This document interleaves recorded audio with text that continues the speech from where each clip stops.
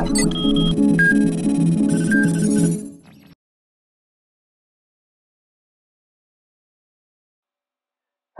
video presentation viewer allows the display of side-by-side synchronized viewing of media and documents.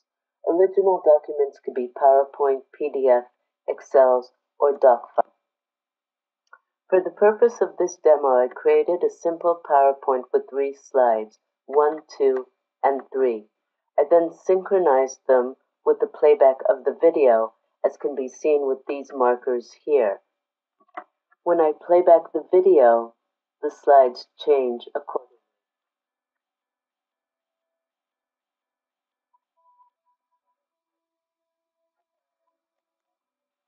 Now let's see how I create a video presentation in MediaSpace.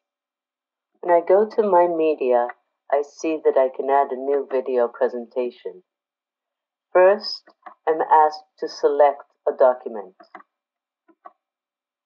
At this point, I click Next and the document is being uploaded. Please don't close your browser at this point. The next stage, I can choose the media, video or audio. I can also select from previously uploaded content by searching My Content. I'll select a short video here. While the media and the document are being converted for optimal web display, I can enter metadata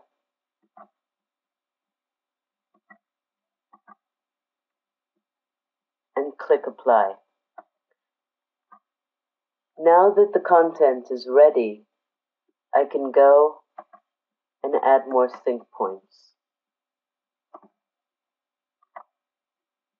I can choose another slide and create another key point. Once I save it,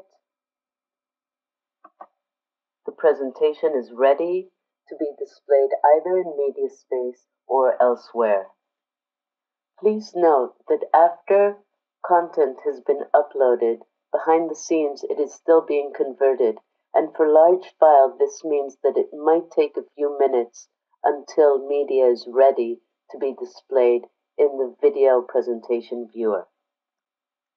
To enable this feature, make sure that in the Configuration Manager, under Behavior, you set Enable Presentations to True, and under Widgets, you have all of the IDs filled out for all of the required widgets for the video presentation viewer. Also note that if I have published a video presentation, it will appear in the thumbnail gallery alongside other media.